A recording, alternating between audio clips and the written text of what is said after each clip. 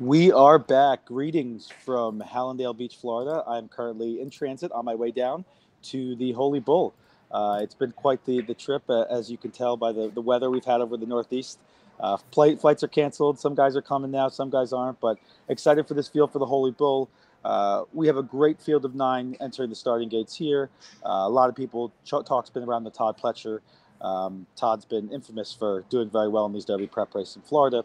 So I'm interested to see how this race comes out. I'll start us off by walking us through.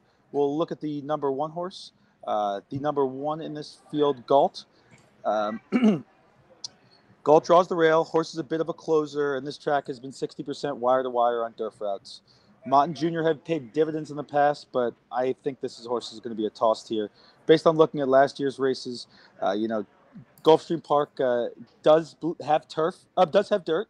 Um, I know there's been some talk about the synthetic dirt turf breakdown and the bettor's response. Horse Racing Nation has a great article out on that right now. So we're seeing one and 1/16 on the dirt here. I really think that you got to get off the rail, and the rail is not somewhere where I'm going to be playing it all this weekend while I'm betting down here. So I'm going to take a pass on this Galt horse here. But Caleb, what do you think of the two? Yeah, Mo Donegal, I think, is much the horse to beat in this race. It's not the sexiest opinion. I know it's Todd Pletcher at Gulfstream, and it just feels like he's winning everything that's not tied down right now. But I think Mo Donegal really is the class of the field. I mean, he's a graded stakes winner against a lot of horses that are coming out of allowances and maiden scores.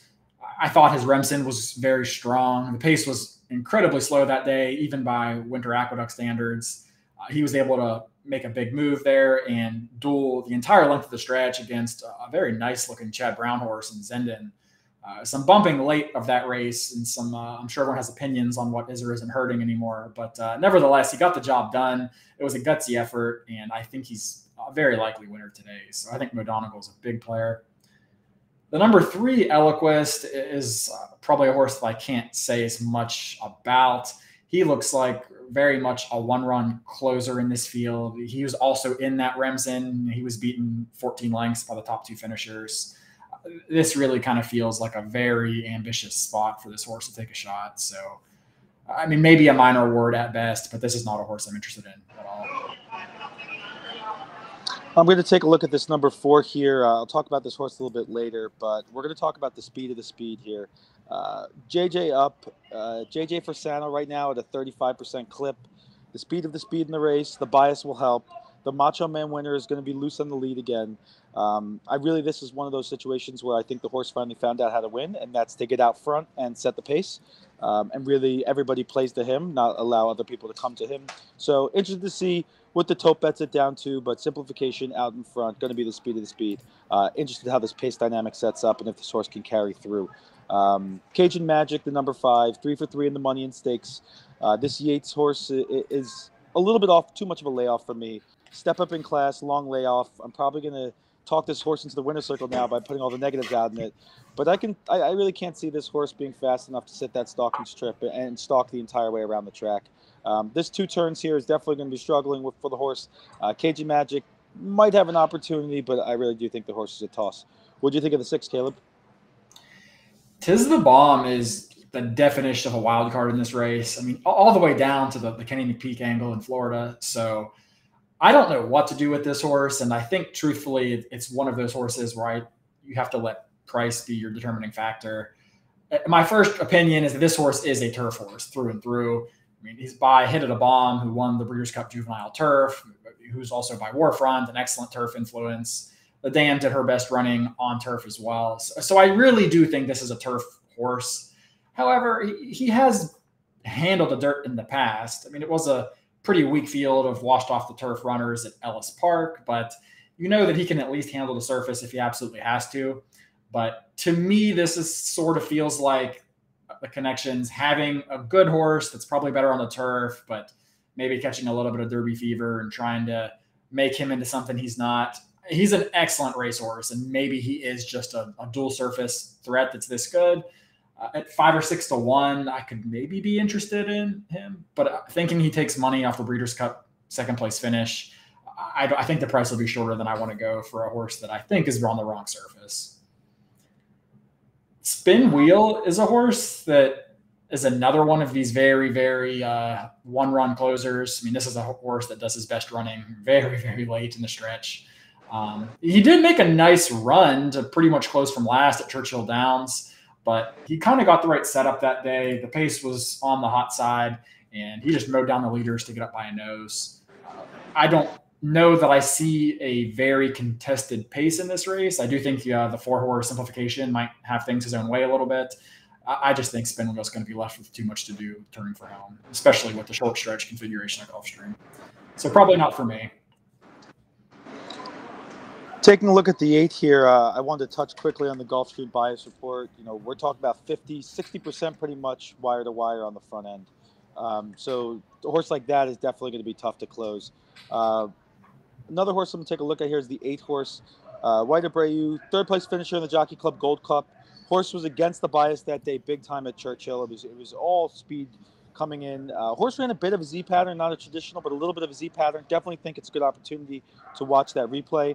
Could be in a very interesting spot here. I'm very interested to see how this race comes out. This is a horse I'm definitely going to focus on if I can get 8-1 or higher when we hit the starting gates. Last horse here on the outside draw, Giants game, outside draw, BC 3rd place finisher at the BC Juvie, got eye to eye at the top of the stretch there and sort of just flattened out. And then Papa Cap came off the rail and it made a nice run from it. Horse has been working with a horse named Red Knobs. It's one of Roman's better horses right now. So I'm interested to see how that works. Red Knobs, I believe, is running today. So I'm interested to see how that horse comes out. It'll give me a little bit a better understanding of Giants game. Horse will be short, most likely too short for me, so I'm probably going to pass on it. But definitely an opportunity from this outside here. Caleb, when you have your pick here, what do you think you're going to go as your favorite? Yeah, unfortunately, I have nothing particularly creative in this race. I'm going to go with the chalk Modonical here. I think he's just the class of the field. He has overcome adversity in the past. We know the distance should be no problem whatsoever. The one thing that may work against him a little bit is if the pace gets a little bit slow and he's too far off of it with the short stretch going a mile and 16th at Gulfstream. But I really just think he's the best horse in this field. And the way the Pletcher barn's firing right now, I'm not going to really overthink this one. I'm going with Modonical as my top pick. But where'd you end up? I'm not ending up on a Todd Pletcher. That was my one goal out of this, was to search it and not end up with Todd Pletcher. Not to say I do think Modonical is going to be a really good opportunity here. I'm going to actually take this loose on the lead play. Simplification of 4, fits the bias. Horse has a chance to get very loose. And as we see this GP track, that short stretch, if a horse can really get out there, they've had a little bit of trouble closing in on him, even when the pace hasn't been too hot. JJ gets clean out of the gate. I think this is one of those where he can replicate what we've seen last time. The horse was ran and just walk him out in the front and merry-go-round the entire way around. So my top pick is going to be the 4 simplification. For my long shot, I'm going to go with White Abreu, the 8-horse. I think the value play here, and I think it could get even longer. I think you're going to get a little bit of a bump in value. Got a vet scratch last month, nothing to worry about. As you see, the horse cycled back into form. It's been working as a monster in the morning. Gaff and Safi Joseph are dangerous together. If JJ goes too quick early, I think this horse has a chance to make up some ground here, and at maybe 8 or 10-1. So I'm going to go for my long shot. I'm going to stick on the 8-horse there. Who'd you like for your long shot? Yeah, well, first thing, I mean, I love your long shot in here too. I think White Abreu is an excellent play in this race, so I'm completely with you. If I'm looking a little bit deeper than him, though, for a long shot, I would maybe give a second glance to the 1-horse Galt. This is probably not a horse that I think is a very likely win candidate necessarily, but I alluded to in another video. I mean, Bill Mott, when he takes these maiden winners and throws them in stakes races, they're typically pretty lively. I mean, the past couple of years, and with 3-year-old maiden winners last out going into graded stakes, he's 4 for 14 with a $4.75 ROI. So he's firing at almost 30% with $4 and change ROI here. This horse did make a nice move up the fence last time and one going away. So he likes this distance, he likes Gulfstream, and he navigates the rail. So there's a lot of things to like here. Bill Mott is having a pretty strong Gulfstream meet. This is certainly a step up in class here, but I think you'll get a big price. And this is a horse that I would definitely look at using at the very least in the bottom half of my vertical wagers. I love that. When we land on something together, hopefully good things happen. We have a phenomenal card here for Holy Bull Day at Gulfstream Park. 12 race card, 5 stakes, 9 runners hit the gates for 1 1/16 a mile in the Holy Bull. Very excited to see this. We're going to have a great day of racing Saturday afternoon between the Withers and the Holy Bull card. One more Road to the Derby race will be on Sunday out at Santa Anita, and we'll be back in a little bit to talk about that.